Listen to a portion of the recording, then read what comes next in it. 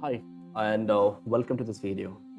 In today's video, we'll go and have a look into smart door lock with Logo using SQLite. So this consists of two important things. First one is a quick little mechanism for smart lock, and then also logging that whole thing, like when was the door open, when was the door closed, and so on, using an SQLite. And we'll do completely with this without using any memory cards, anything such. We'll do completely on ESP32 itself, see how exactly it can be done better. So without any delays, let's get into it. So before I could get into it, I just want to take you through like what are the different components and what are the different things we'll be having into this thing. So I'll be using a normal ESP32 of that and a touch pads. So I'll be using a touch pens in ESP32, which will go ahead and sense my capacitive touch. I'll be using that. I'll use the SQLite library for going ahead and storing the data or inserting the data and then querying it later. And then I'll use an LED in this demo to indicate the lock and unlock process. In the upcoming videos, I'll go ahead and show you how exactly I have implemented this in a real life. Comment in the below sections below if you want to see that thing. If you really want it to be a complete product and have a look into how exactly it works, I'll be happy to read. And if I get a good amount of considerations, then I'll surely very soon get with the video where I'll show you the complete thing. So yeah, these are the things we'll be using it, and this is how the whole working will be. So I'll have a ESP32 over there, and I'll be using two touch pens. One will be for turning it on, and another one will be for turning it off. So when I press a touch on button, it's going to log a data on the SQLite on a database with a timestamp and a action what has happened, that is on gate open or gate closed, or door open or door closed, and it will go ahead and then unlock the door. Similarly, when I do a turn off, I'm going to send a log data on the SQLite telling that at this time the door was closed, door was closed, and it will log the door also. And the same thing would also be printed on the SCL monitor. Additionally, if you want to have a look into the whole data, whole log data, you can we would go ahead and then pass a command like read log.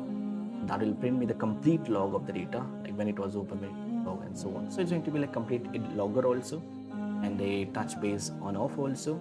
And yeah, we can also implement this later with the additional things. We'll discuss that later. Let's proceed now with the quick code here and then have a look into what are the different things we have with this. So I'm heading back to my code here, and this is the code I have with me. So it's not yet visible. Here we go. This is a quick code I have with me here, wherein I'm including some fundamental libraries out there. So let me just give you a quick overview into like what are the things I'm including into this thing. So these lines what you see on the first here until the hash includes edio.h and include live and SQLite 3, spa.h, fs.h, time.h, the libraries which I'm using to go ahead and import all the required libraries out there. Secondly, I have with me the first line which is going to help me format spef if failed. So which is going to be like specifying whether the format whether to format the spef file system if it fails to found that file system. And then this line what we have with is const character data callback function called. So this line declares this constant string data used for the callback function. And then we have a few little things, that is until here, so static callback until 0. So this is going to go ahead and this is a function which is going to be a callback function, going to handle the result of a database query, and it will print that thing, or it will print that column names and values for each of them. Then we have a db.open, and this is going to go ahead and then open the database, or you can in other words say open the SQLite database connection, and it takes the database file name and pointer to the database object as the input. So if it is not getting open, then it's going to give an error like can't open the database, and if it is opening, then open data is fully out there. So and then we have this one which is an error message.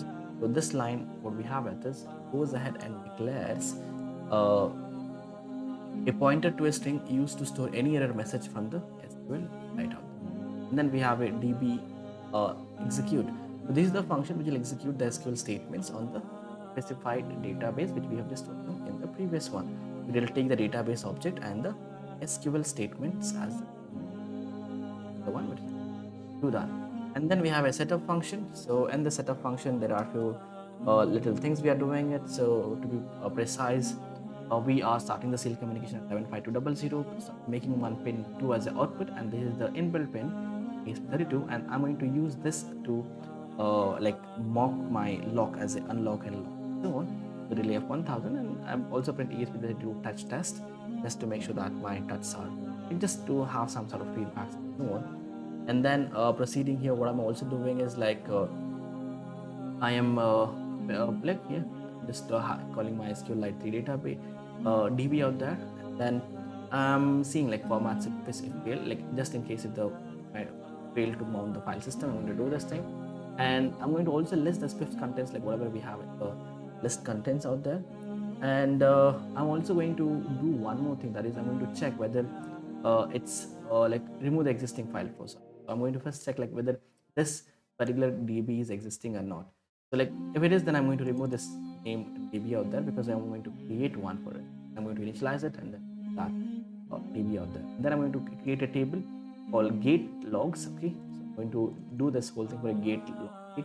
I'm creating a table called gate logs, having a timestamp as a one column and other one as an action. This is going to be a timestamp default current timestamp, which is being defined in the function, and then this is going to be a text whether it is closer, so on. And then I'm going to close the DB out.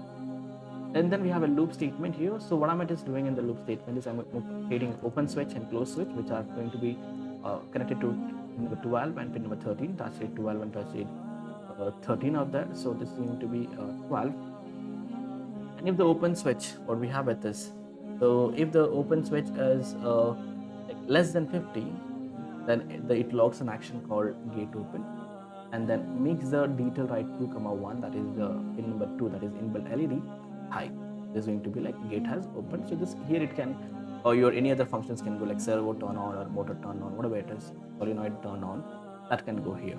Similarly, when it is less than 50 for the close switch, I'm going to turn it on. And then I just mentioned to you like I can also go ahead and get the whole log itself, right? Like what is the log of the whole data when it was open, when it was closed, and so on. So for that, I'm just saying the serial communication. If the serial available out there, then if it is read log command is being passed, and I'm calling the read print gate logs, which in turn is going to go ahead and get me the complete log. Now I'm creating one function called log gate action. So this log gate action function is used to log the gate actions to the SQLite database. We'll open a connection to the database and create an SQL statement with the given actions and execute it using the db execute, which is being defined at the top. So you can see here, it's into the gate logs, overwrite action values, and so on, and then close it. So this is what. And read and print gate logs, this is going to help me in printing the whole database. So it is going to retrieve and print the log data from the SQLite database. It is again going to open the connection to the database and then record all the things whatever we have been into it in the gate log table, and print the result into the using the db execute again, which is being defined at the top. So because that is the one going to help me execute all the queries out there. And here I'm going to make the query for going ahead and retrieving the data. And if any error occurs, then it will any error occurs during the execution, it is going to close the database connection out there, and then finally done. This is a simple little code, you have it here. And yeah, now with this thing being done, now it's time to upload this code. So I have this select comp code out there, and I'm going to upload this code here. So now I'm clicking on upload code here, and then let's see what happens with this. So I have my ESP32 connected here. So just have a look at this. This is my ESP32 connected to this thing here, and that's getting uploaded. So let me just wait for it to get uploaded.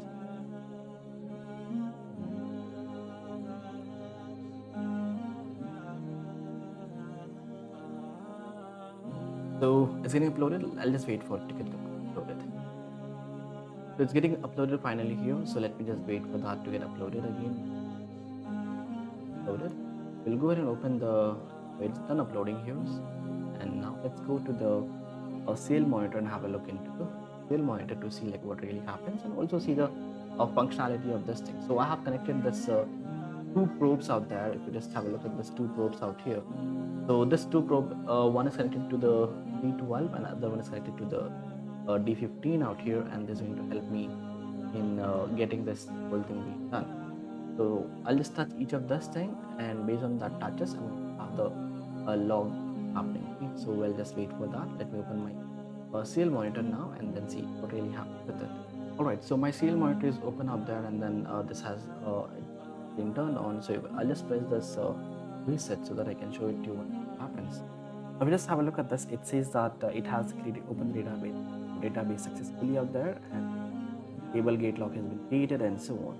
Now I have this two wires. This each one of them is going to help me do one specific function, right? So let me just go ahead and then try doing it. So when I touch this one, let me see what happens. So when I touch this, so it says that the gate has opened and the LED is glowing, right? And you can also see that it has logged in here. The gate has opened. Here the gate has opened, right? And now when I touch the other one, so now it should, the gate has logged and the light also turned off, and you can also see that the data has logged. Similarly, when I touch this, it opens, and I touch this, it gets closed.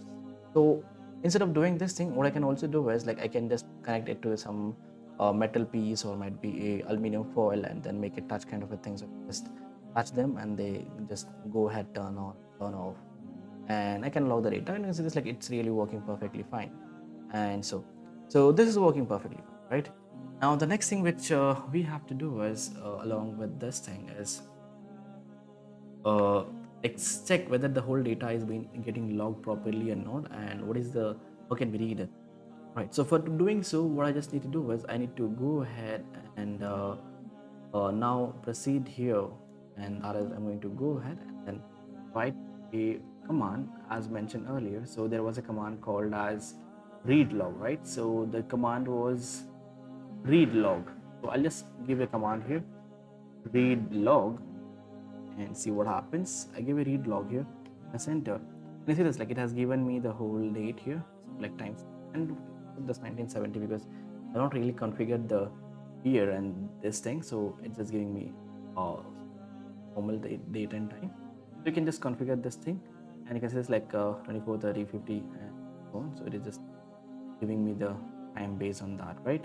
So whenever I had been this, it has just given me what happened in what is the action, what is the time, and so on, and that's gone well with it. So this is how you can go ahead and use SQLite along with your ESP32 phone, and then log the data like this, retrieve the data like the data, vary the data, create tables, create a database, and so on, and also make sure that your IoT projects are having some sort of logging functionality so that it is much more interactive, much more like not just a dummy project. Instead, like it is responsive enough, like it gives of feedbacks, and there is some sort of data being recorded and so. I hope you love this thing, and you got to learn something with this thing. And yeah, there's one quick little thing is like you can find the, I'm using a library here which is SQLite. Okay, so I'll just show you I'm using SQLite ESP32 library out there. So this is the library which I'm using. You can find this thing in the GitHub. Anyways, I'll provide a link for this along, so you can just go ahead and then get this library from there, and then you can go to the sketch and then include the library and add a zip library and choose that library, import it firstly, and then remaining other things are already available, so you need not really do anything else. So this is all we have to do with, and with this we're done. So I hope you enjoyed this, and do comment in the comment below if you want to see this whole thing as a project, working on a real gate as a whole product completely. If I just get a good amount of responses, then I'll get that quick soon. So until then, take care, and do comment below how you feel about this and share this with others. And if you have not subscribed to the channel, please do that, because that motivates me to keep going further and keep getting you good contents and so on. So until next time, take care.